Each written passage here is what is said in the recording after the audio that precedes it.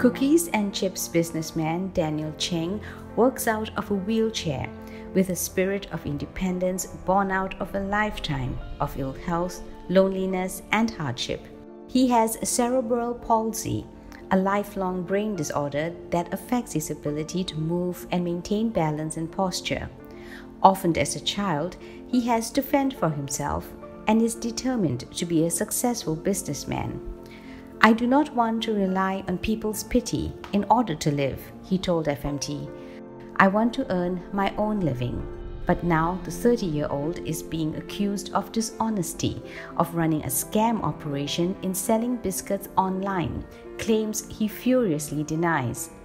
Delays in completing orders resulted in some unhappy customers, one of whom threatened to report him to the police, while others on social media labeled him a scammer. Cheng, who runs his business, Daniel Biscuit, from his rented home, occasionally sets up stalls at markets and shopping centers. However, he said it's not easy running a one-man show, as glitches do sometimes happen.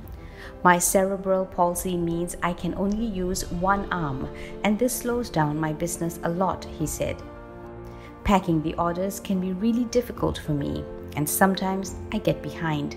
His good friend Fatullah Idris sometimes accompanies him to send orders to customers around Kuala Lumpur and Selangor. "He helps me get around and makes sure I have 2 meals a day. I am blessed to have him as a close friend," he said. To help support Cheng's snack business, place your orders on WhatsApp at +6 012 211 8379 or follow him on Instagram, Facebook, or Twitter.